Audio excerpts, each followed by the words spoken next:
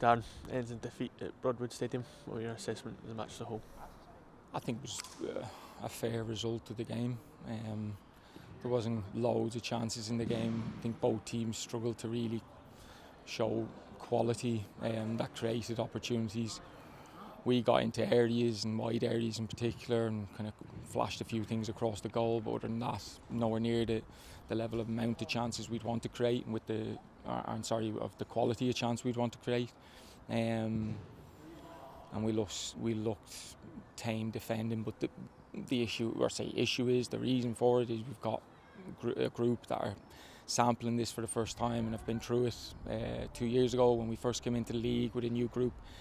It's a different style of football and it takes time to adapt, and especially when you've that many young players, they're all doing it together. They're nearly looking to each other for a little bit of help, but they're all just trying to survive themselves. So that's obviously a big onus then on us as the staff to support them. They'll suffer at times this year, but that's going to be a really important part of the development. I've spoken before about it.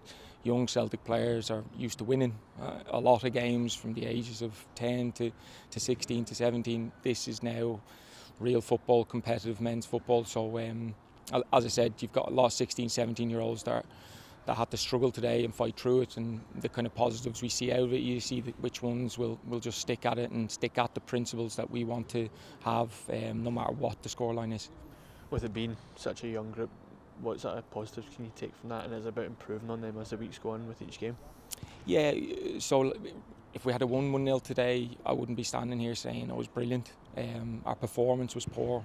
The standard and the bar we want to set, we didn't reach as a group.